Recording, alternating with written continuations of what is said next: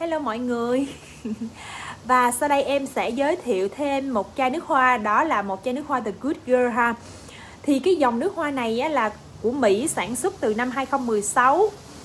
Khi mà nó vừa ra mắt á, là nó đã hớp hồn được hàng trăm ngàn cô gái và săn lùng nó giữa mùa thu và mùa đông của năm 2016. Nó được cho là một chai nước hoa vừa mang tính độc đáo và vừa mang tính khác biệt hoàn toàn so với những dòng nước hoa khác, bởi vì cái thiết kế của nó là cái đi đầu. Nói đến người phụ nữ thì chúng ta, như các bạn đã biết, là chúng ta sẽ nói về những cái đôi giày cao gót, những cái chiếc váy yểu điệu, và thế là cái dòng này nó đánh mạnh vào cái phần mà giống như là uyển chuyển của người phụ nữ ha. Thế là nó ra mắt với một cái thiết kế rất là độc đáo ha. Thì cái nước hoa này á là nó mang cái tính chất là hương hoa cỏ phương Đông ha, và nó có một cái đặc điểm đó là mở đầu của nó bằng cái hương đầu á, đó là hương của hạt hạnh nhân và cà phê. Hương thứ hai đó là sẽ là hương hoa huệ trắng và hoa nhài sambac. Hương cuối của nó sẽ được gọi là hương đậu tonka và hương cacao ha.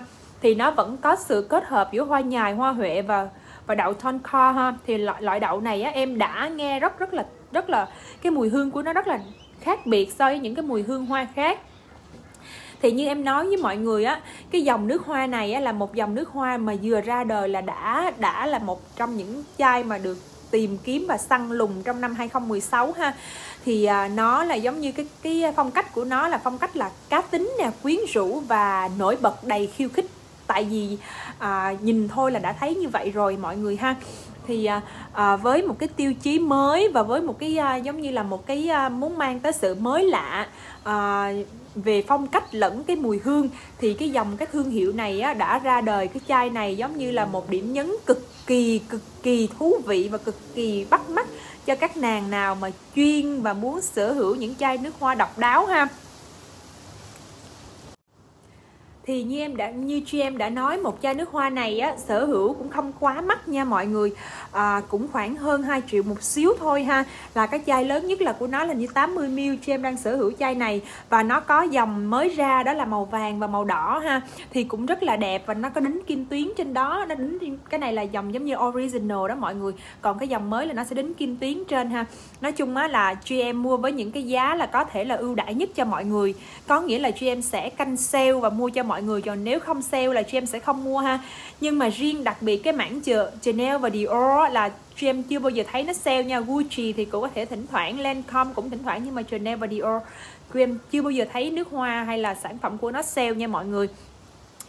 Chị em không có nhấn mạnh về dòng Chanel bởi vì chị em thấy thời tiết của Việt Nam của mình á, thì nó không có phù hợp cho việc ban ngày, nó chỉ là phù hợp với những bữa tiệc và đi ban đêm và đi những nơi sang trọng á. Thì có những dòng Chanel nó rất là nồng á, cho nên á, là nó sẽ có thể là nó sẽ làm cho cái người đối diện cảm thấy là mình xịt một cách quá đáng đó. Thì các bạn, như chị em đã nói, đối với bản thân chị em á, là chị em muốn mua những cái chai nước hoa nào mà nó phù hợp với thời gian và không gian. Ví dụ như hôm nay mình đi chợ mình sẽ xịt cái gì, mình đi học mình sẽ xịt cái gì, mình đi làm mình sẽ xịt cái gì, mình đi chơi mình sẽ xịt cái gì, mình đi biển mình sẽ xịt cái gì. Thì đó là, mà nó tùy thuộc theo mùa nữa, thì đó là cái tiêu chí mà GM muốn hướng tới cho các bạn biết là xài nước hoa nó cũng có những cái nét đặc trưng riêng ha, chứ không phải là một chai nước hoa các bạn có thể xài sáng trưa chiều tối, hoặc là độ tuổi nào các bạn xài cũng được ha. Có những chai cái mùi nó rất là già nhưng mà mấy bạn có thể nghĩ là nó thơm, thì cũng vậy thôi. Nước hoa hay là đồ ăn gì cũng vậy, nó có thể thơm với người này và nó không thơm với người kia, thì tùy mỗi người có một cái cảm nhận.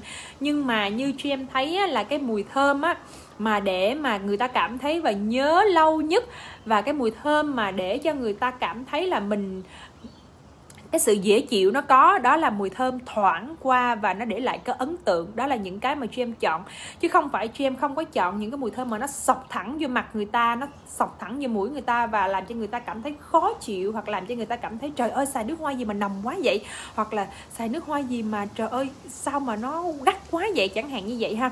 Thì hãy xài cái mùi nước hoa nào mà mọi người cảm thấy là như là nó từ từ nó đi vào lòng người vậy đó. Thì giống như là trời ơi hôm nay em xài mùi gì mà thơm nhẹ quá vậy, hoặc là hôm nay em xài mùi hoa gì mà thơm lạ quá vậy ha.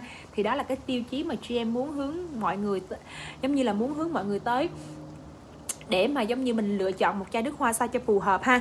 Và cái chai từ Good Girl này cũng là một chai mà xứng đáng đồng tiền bát gạo để mấy bạn có thể lựa chọn. Em lại thích chọn những cái mẫu mã rất là đặc biệt, giống như là rất là sang chảnh hoặc là rất là ấn tượng, bởi vì nếu như mấy bạn mà sở hữu ít nước hoa thì mấy bạn nên chọn cho mình những cái dòng nào khá độc đáo và ấn tượng, bởi vì khi mấy bạn nhìn vô nó mấy bạn cảm thấy thỏa mãn cái mong ước của mình là được sở hữu những chai nước hoa có thương hiệu và đẹp và độc lạ ha. Thì chị em là một người như vậy cho nên là có thể là mấy bạn có những cái suy nghĩ khác, nhưng mà đây là cái quan điểm riêng của mình ha. Thì chị em cũng sở hữu rất là nhiều nước hoa, thì cũng đã xài rất là nhiều dòng, và có những chai xài hết chị em cũng đã bỏ đi. Nhưng mà bây giờ nghĩ lại là mình sẽ giữ lại, kể cả những chai xài hết mình sẽ giữ lại để mà sau này mình có thể làm một cái video clip về cái nước hoa cho bản thân của mình ha. Thì như chị em nói với mọi người thì đây cũng là một sự lựa chọn ha. Mọi người có thể inbox cho GM bằng Facebook Trần Bích Ngân hoặc là Facebook GM Trần ha, để mà sở hữu được những chai nước hoa đúng với cái số tiền của mình đang có và đúng với cái mong ước và cái nhu cầu của mình ha. Thì GM cảm ơn mọi người đã xem video của GM và xin hẹn mọi người ở cái chai nước hoa next ha.